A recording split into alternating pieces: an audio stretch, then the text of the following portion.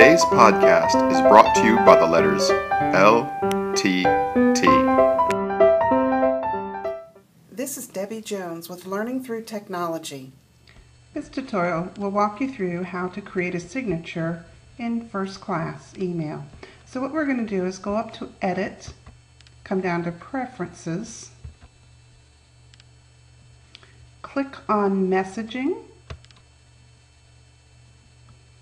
and then what you want to do is go to Initial Content tab, and down here you can click Automatically Add Signature to New Messages. Make sure there's a check in the box, and then down here type whatever text you want to have as your signature text.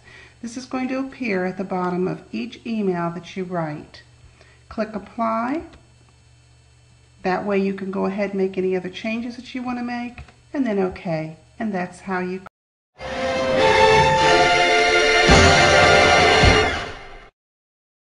If you have an idea for a future podcast, please send it to yourcharlotteschools.com/askchrisbress, or you can send them via email to askchrisbress@gmail.com.